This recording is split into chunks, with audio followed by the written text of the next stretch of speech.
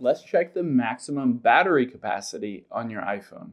Now, if you're wondering, maybe your phone is a year old, 2 years old, 3, 4, 5 years old, and you want to see how much has that battery degraded over time.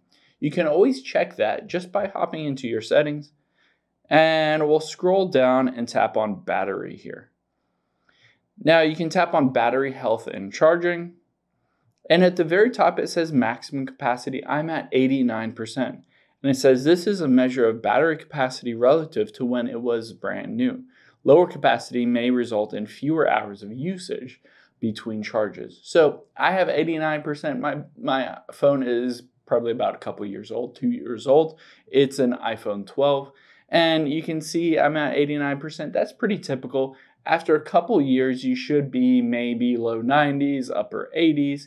And it should stabilize in the 80s, maybe 85%, something like that. If you're below, say, 80%, you should definitely get a new battery or a new phone.